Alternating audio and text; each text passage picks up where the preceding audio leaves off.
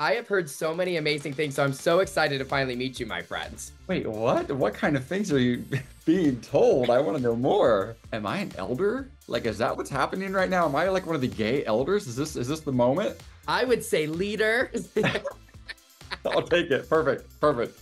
Well, it's so nice to be here. Thank you so much for having me. World Suicide Prevention Day lands in September. That's where we're at right now. And I know you are going above and beyond to raise awareness. Men tend to not talk about it, and we make up 4 out of every 5 suicide attempts in the United States, right?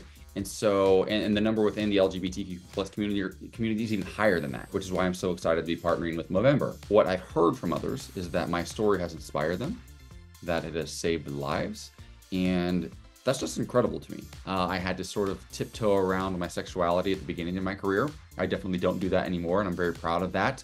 It's so interesting to see young talent like you coming up in this different landscape, like a completely different environment than what my generation came up when. I sound so old.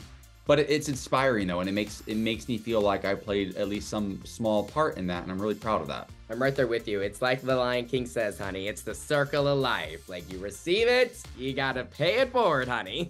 Not the Lion King reference. I live for it. Suicide in the United States is the leading cause of death amongst men 15 to 44. I'm 44. Like I'm just making it out of that range, barely. And there were so many times where my story could have been different. No life, right, should be lost because somebody feels alone or because somebody feels like they have nobody to turn to. On this day and on every day, I think it's just important to continue to connect with people and just have conversations.